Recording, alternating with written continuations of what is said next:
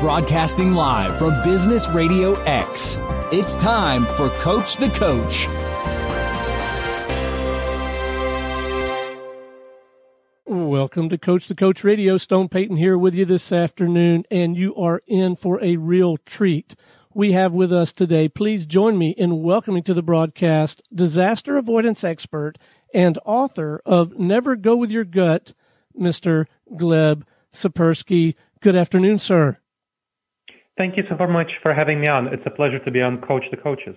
Well, I got to tell you, what a compelling title, moniker, Disaster Avoidance Expert. Tell us a little bit about your work, mission, purpose. What are you out there trying to do for folks? Sure. So for coaches, I do coaching for business leaders. And for business leaders, I help them avoid decision disasters. So business leaders are decision makers, that's their title, but they never get actual professional development in decision making. And by going with their gut, which is very typical advice that they get, they often run into disastrous situations as a result of poor decisions. I mean, if you look at, let's say, entrepreneurs, you look at all small businesses, startups that open up, about half of them fail in 5 years and 2/3 of them fail in 10 years. So that's pretty bad. And of course, big business leaders, look at what's happening in Boeing right now, where they made some terrible decisions about the 737 MAX. Bad decisions happen at the top and at the bottom level and everywhere in the middle. Now, so that's what I do for business leaders. For coaches, I help them teach them how to help their clients make the best decisions. So I'm a WBEX presenter. I have a presentation coming up actually in mid-December. I talk to International Coach Federation groups often. I have a class on coaching analytically minded clients. So I do a lot of content creation for coaches as well. So what was the impetus for this kind of work, man? Did you make a bucket full of bad decisions? Well, the impetus was actually my parents making some bad decisions when I was a kid. So I saw them fighting with each other about pretty stupid stuff, just regular domestic things and some actually big stuff. My dad made a really bad, and he was always someone who went with his gut, just how he felt a certain way and he went with it. So he was a real estate agent and had variable income. And then at some point he hid some money from my mom when he had a good year, bought an apartment elsewhere, leased it out, whatever, and to other people. And once my mom found out a couple of years later, it was a real big blowout fight. They separated for a while and, they eventually got back together, but it was never the same again. She didn't really trust him again. So that really shaped my childhood. And seeing the kind of bad decisions that people made in their personal, financial life, I saw the same sort of bad decision making in business leadership. I came of age during the dot-com boom and bust when really good business leaders, supposedly good business leaders, lost a great deal of money in the dot-com bust and also made some terrible decisions about fraudulent accounting to hide their losses at Enron, WorldCom, and Tyco. So having come of age in that period, I saw some really bad decisions that were made by very prominent people. And so I decided to study this stuff. I became a coach, consultant, trainer with the company Disaster Avoidance Experts, which I founded later, as well as a scholar. So I spent over 15 years in academia as a cognitive neuroscientist and behavioral economist, learning about why people make bad decisions and how we can address their bad decision making. Okay, so then there is some science behind this idea of why it's not a good idea to go with your gut?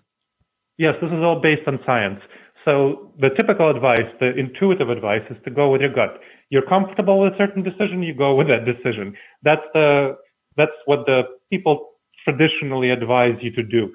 However, we've had a lot of recent research in recent decades, and that's actually the last few years, on what are called cognitive biases. Now, cognitive biases are the dangerous judgment errors we all as human beings make just because of how our brains are wired. Our gut reactions, our instincts, our intuitions, they're not adapted for the modern business environment. I mean, the modern business environment has only been around since World War II. Our intuitions, our gut reactions are actually adapted for the savanna environment when we were hunters and foragers living in small tribes. So they're good to follow what's comfortable and what's intuitive if we live in small tribes in the African savanna right now, but most of us do not live in that environment. We live in the modern business world, right?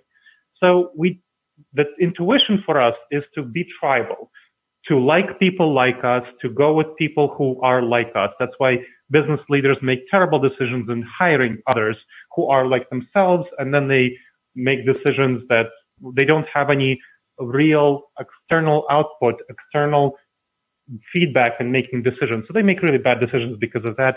They make really bad decisions because of tribalism and them trying to climb to the top of the social hierarchy in a tribe, which was really important in Savannah. In the current business environment, it really hurts organizations in 3 years to try to do that. So that's a really bad problem. And then, of course, the fight or flight response, the saber-tooth tiger response. Now, it was very good for our ancestors to jump at 100 shadows and get away from the saber-tooth tiger. That was good. In the modern world, there are many, many less saber-tooth tigers, I have to tell you. So right now, reacting to external threats as though they're saber-tooth tigers, if somebody gives you constructive critical feedback and you shout, you ignore that person or you shout back, that's not right. That's not how I'm behaving. That's really bad in the modern business environment. But people tend to do that all the time. I mean, how many times in businesses have you seen shooting the messenger, where someone gives you important information from somewhere down the chain and the leader criticizes that person, shoots them down, ignores that information, and that destroys good companies. That's one of the things that really led down Boeing in recent years. So that's what happens, and we tend to make really bad decisions because of our gut reactions, and that's the cognitive neuroscience has shown that there are so many dangerous judgment errors, cognitive biases, that we engage in because we tend to go with our gut as opposed to listening to our head. So you briefly mentioned Boeing, but I suspect with you, the way that you have your antenna up and your radar on, you probably never run out of current examples of exactly what you're describing, right? Absolutely. So another current example is WeWork. Now look at what happened. That company was, in the beginning of 2019, valued at about $75 billion. That's $75 billion. Right now, it's valued, at the end of 2019, it's valued at about $7 billion. $7 billion. That's an order of magnitude difference. That's 70 billion, just nearly $70 billion of value lost. Why did that happen? Well, because Adam Neumann, the founder of WeWork, was really pushing for an initial public offering, IPO, and a lot of people told him that he shouldn't do that. SoftBank and other backers told him he shouldn't do that, but he pushed for it anyway. Once external investors investigated what was happening at WeWork, they saw that there was a lot of double dealing, self-dealing, where Adam Neumann owned properties and then he leased them to WeWork, which is a big no-no.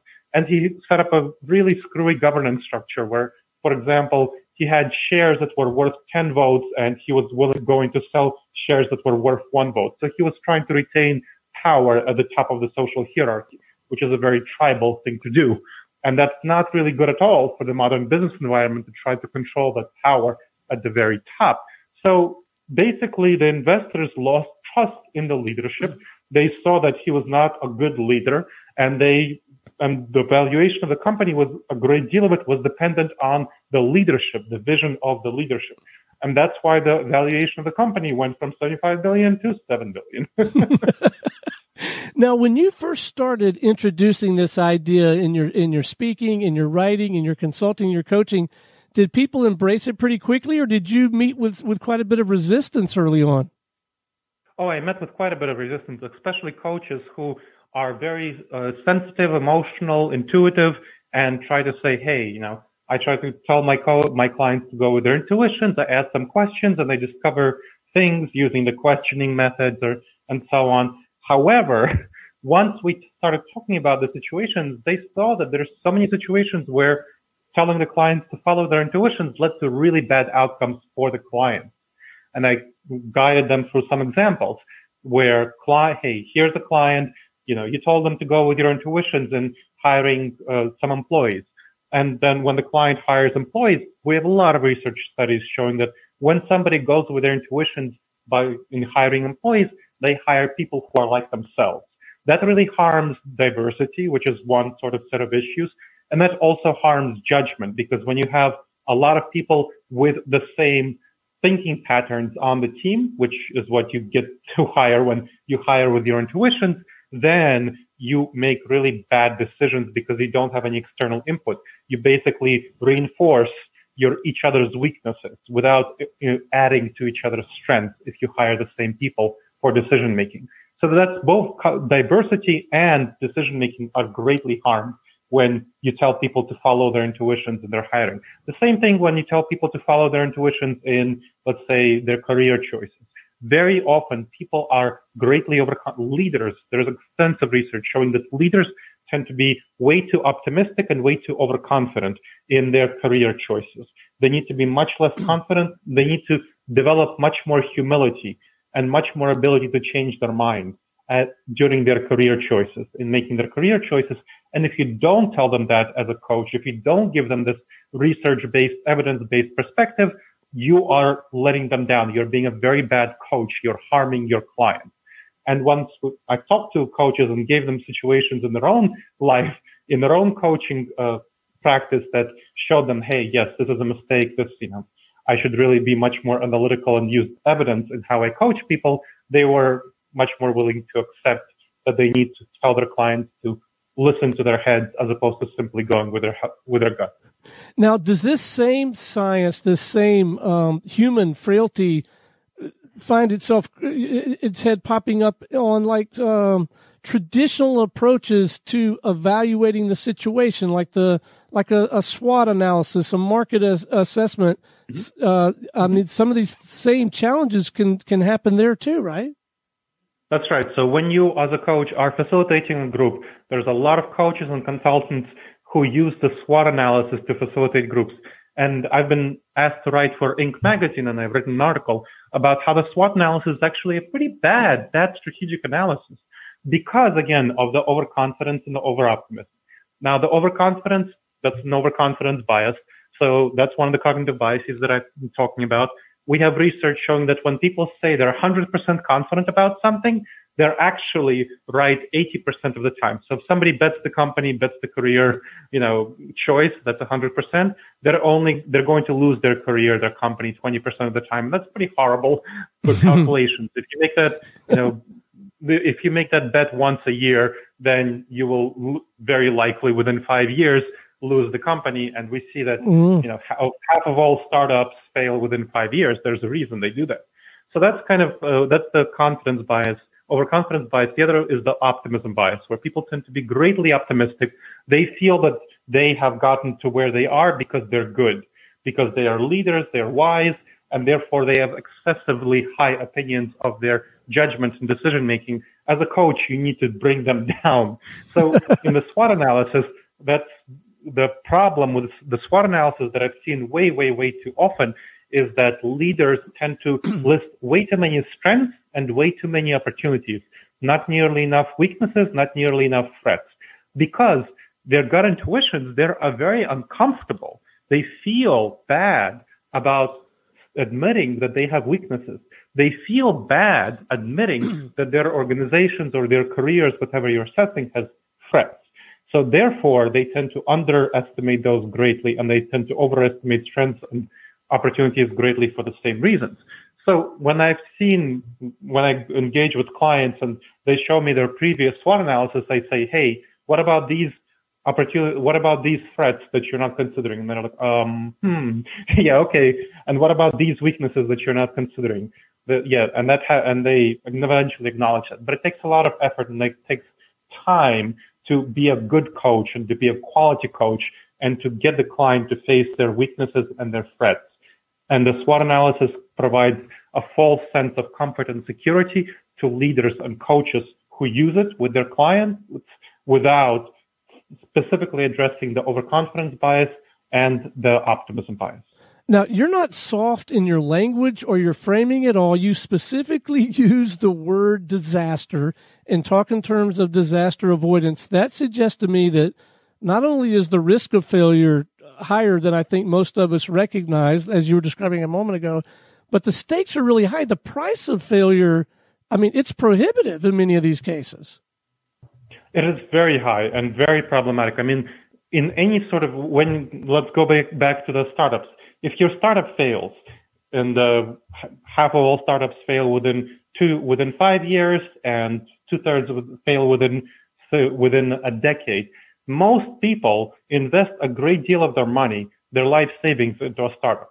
And if it fails, they lose a lot of money. I've seen so many entrepreneurs. I mean, there are so many coaches who coach entrepreneurs and who tell them to go for it, go ahead, support whatever, go for the startup plans. And the coaches give them really bad advice because these people lose their life savings. And then where do they go? That's a really bad strategy. You need to be much more skeptical, much more pessimistic. You need to say, hey, here are the base rates. Here is what's likely to happen. Most people who start small businesses, who start new enterprises, they think they're smart. They think they're confident, and they are confident, but they lose their shirts. So why do you think you won't lose your shirt? You need to be much more risk-oriented, much more skeptical about your own ability to not lose your shirt in small enterprises. And that is what happens in small enterprises. Of course, in large ones, I mean, there was a study done of large companies that were worth over 500 million that went bankrupt between 2001 and 1981 and 2007. There were 423 companies that went bankrupt in the U.S. When the study scholars who are behavioral economists, Chinkamui, and looked at, so that's the name if you want to look at the study, when they looked at why these companies failed, 46% of the reasons for the bankruptcy of these companies came from bad strategic decisions by the leadership. That's 46%. It wasn't external causes.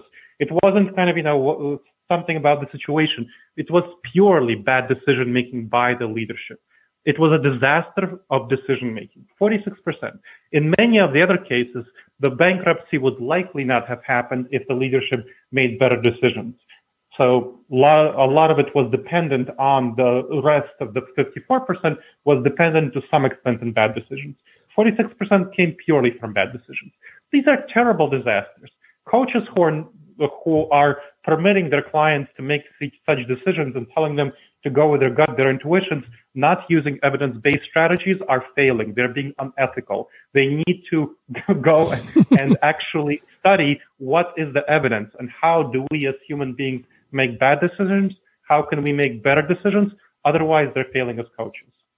So out of this research, out of this experience, you've actually crafted some, I don't know, maybe the right word is methodology, some structure, some rigor, some discipline, some best practices to address these issues, yes?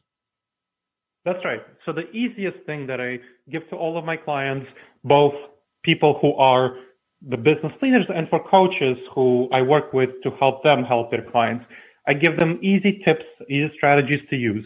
So for example, for any decision, here's a very quick technique, takes only a couple of minutes to use for anybody. These are 5 questions that you want to ask to avoid decision disasters. Now, these are 5 questions. Let me go through them one by one. First, what important information did I not yet fully consider? Again, what important information did I not yet fully consider? This is incredibly important because we tend to flinch away from information about our weaknesses and threats to us. So things that we don't want to consider, things that make us uncomfortable. In order to grow, and we need to be uncomfortable. In order to acknowledge information that is not comfortable to us, we need to look at information that we didn't consider about the decision. So that's one. Second, what dangerous judgment errors, cognitive biases, did I not yet address? Again, what dangerous judgment errors did I not yet address? My book, Never Go With Your Gut, How Pioneering Leaders Make the Best Decisions and Avoid Business Disasters, goes through the 30 most dangerous ones for businesses and how to address them. Or you can check out the 100 cognitive biases, over 100 cognitive biases on Wikipedia. It doesn't talk about addressing them, it just talks about what they are. Then, what would a trusted and objective advisor suggest I do? So again, what would a trusted and objective advisor suggest I do? Think about who's a trusted and objective advisor to you. What would they suggest that you do? What would do the same thing for the business leader? Have them call you or have them turn to a peer or a mentor who they trust. Next, third, so forth. How have I addressed all the ways this could fail?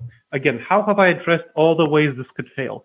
An especially useful technique here is to imagine that the decision has failed, whatever decision you're doing, completely failed. It failed. The next step is to think about all the reasons why it plausibly could have failed, and then address them in advance. And think about all these reasons. You're switching a job. Why could this fail? Or you're going for a promotion. Why could this fail? You're launching a new product. Why would it fail? You're moving to a new headquarters. Why would that fail? and think about all the reasons why it could fail and address them in advance. Finally, and really importantly, what new information would cause me to revisit this decision? Again, what new information would cause me to change my mind, revisit this decision? This is very important to address in advance of the decision itself, because when you're implementing the decision, when you're in the heat of the moment, it's very hard for you to look back and think about, hey, here's how I'll change things.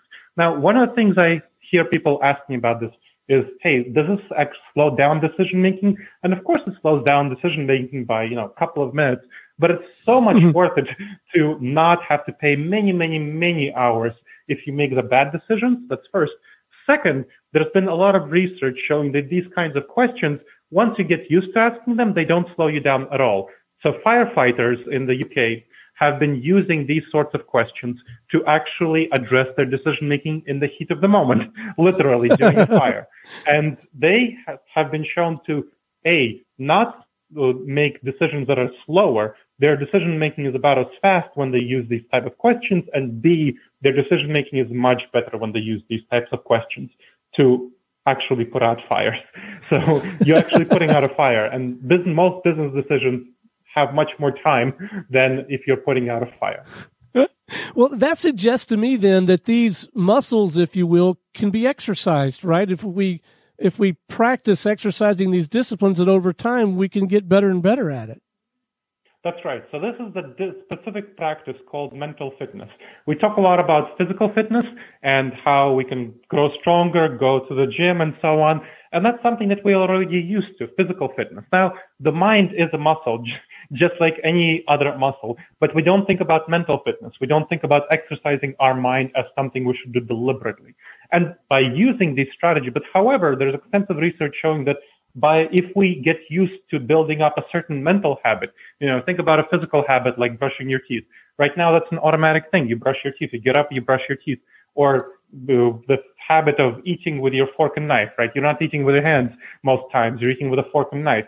These are physical habits that you've built up. You can build up mental habits in exactly the same way. Habits of patterns of thought.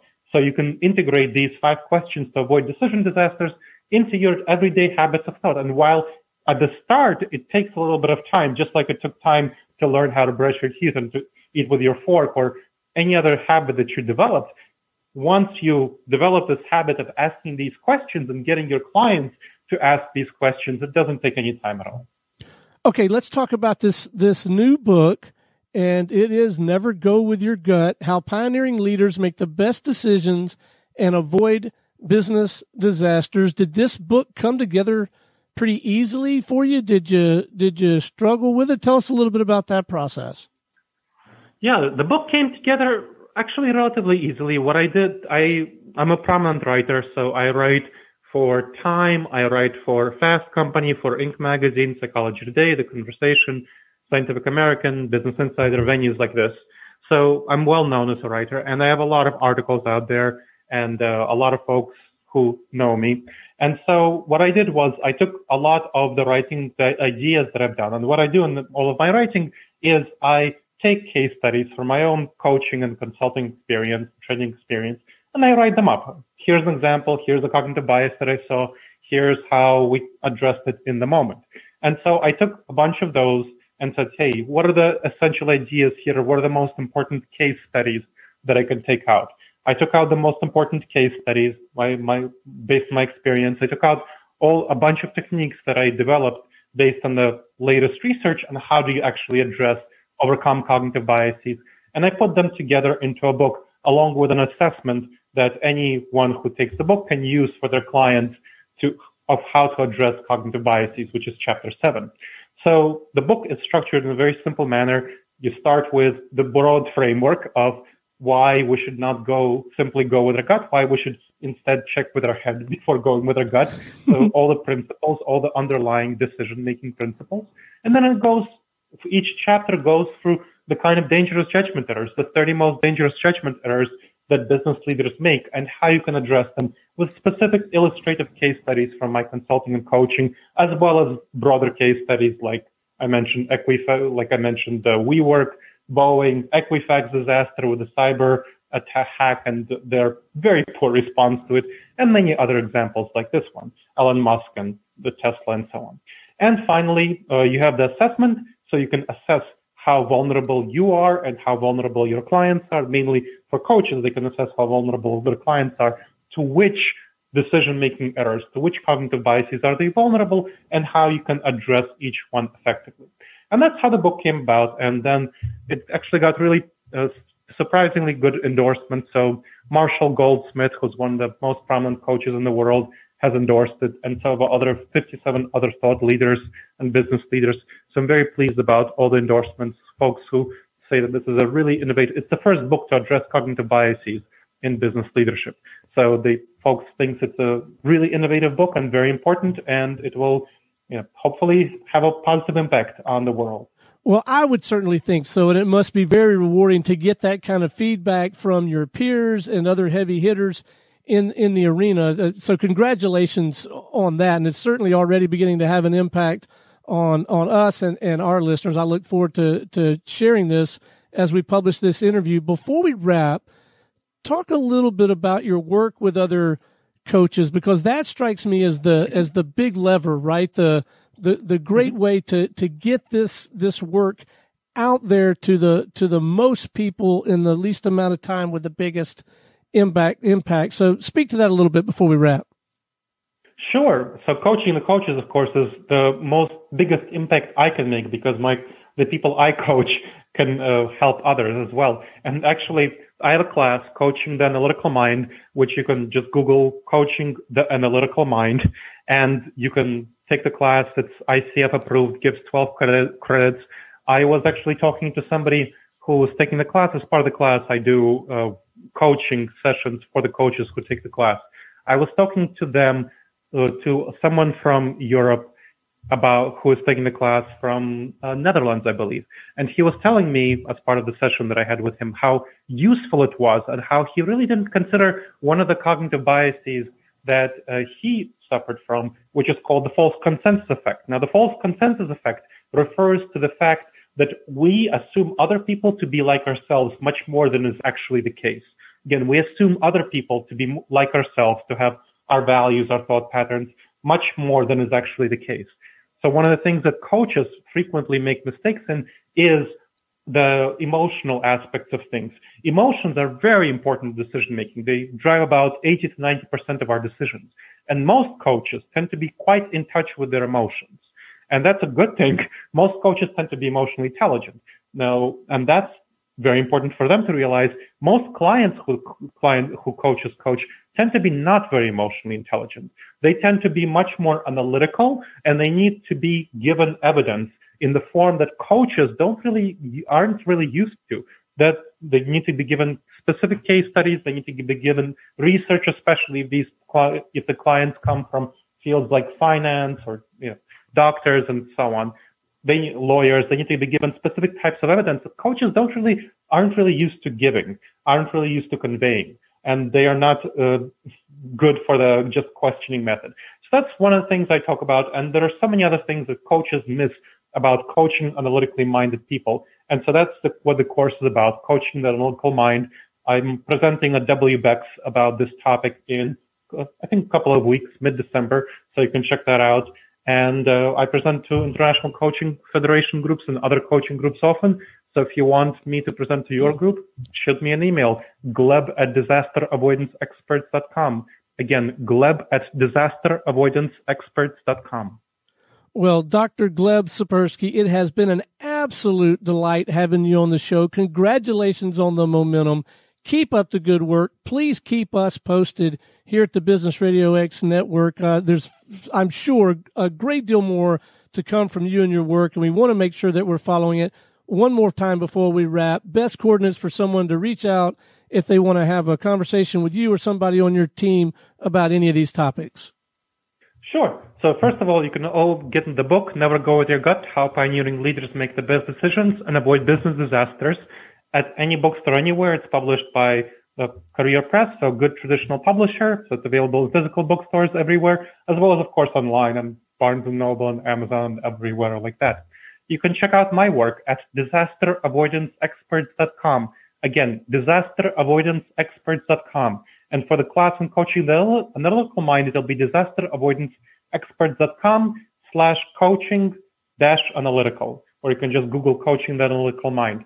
You can contact me at Gleb, Gleb, at disasteravoidanceexperts.com. Again, Gleb at disasteravoidanceexperts.com for any questions about today's show. Connect with me on LinkedIn. Always happy to connect with folks there. Dr. Gleb Tsipursky. Again, Dr. Gleb, Tsipursky. And follow me on Twitter, Gleb_Tsipursky. Again, Gleb_Tsipursky. Fantastic. Well, again, thank you so much, Dr. Tsipursky, for sharing your story. And we will see you next time on Coach the Coach Radio.